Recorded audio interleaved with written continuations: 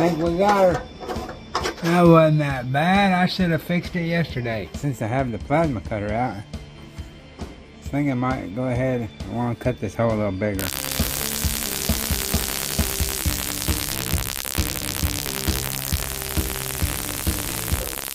I think right now I'm going to start putting the fenders back on.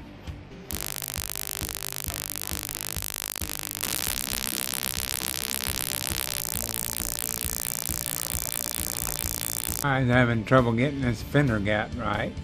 I can't get the front of the fender down enough. I started looking at the body lines. And I think the cab is setting a little low. So if I shim the cab up, it'll come up and take that gap out. I need to shim it up.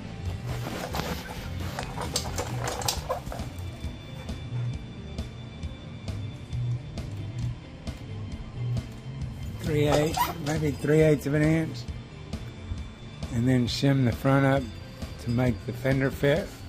Okay, I jacked the body up, got the body line right there, and I got a better gap here, which I can take even more gap out with jacking it. Well, heck, that rocker that I sealed up, I welded the plates back on it.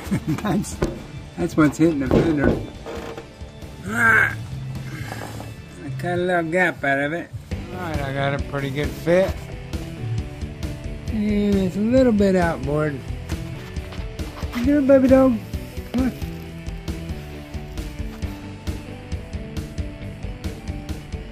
Got the fittings in today that I ordered. They fit. Tightened up really nice. I bent them because they were straight. I wanted a little bend to them. I didn't want them just sticking straight out. Anyway, on this Turbo Hydromatic 350, bottom to bottom, top to bottom, and top to top. Now, let's start making a bracket. Let's get a bracket on here. I'll just make an L bracket, and it'll go right here.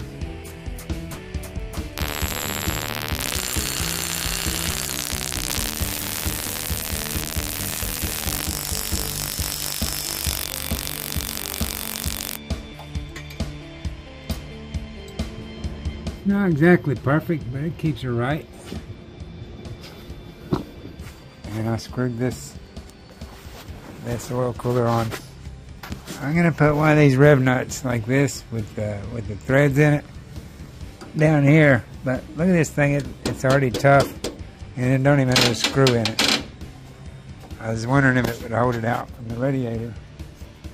It has no problem, unless you're doing. And you can do 300 mile an hour with that. Go Terry. I'm not very good at keeping up with what videos I've done and what I've made. I'm gonna have to get this stuff organized because I'm kind of getting lost on all this video and stuff. Anyway, here's where we're at. Yesterday I finally got the fenders right. Got the hood gaps. This one's a little close, but it'll work. It's a lot better. Got our hood looking good, except for when I close the hood, this side still stays up. These hinges did not have slotted holes. They are just round holes. So I'm going to take the hinge back off and drop the back of the hinge down a little bit.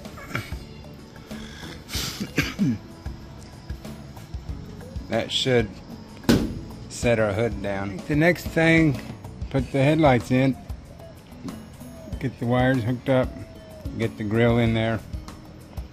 Before I do any of that stuff, I have to fix this. Caprice is leaking coolant, van has a flat tire, and I have a messed up truck in the back, and it's raining. And my baby.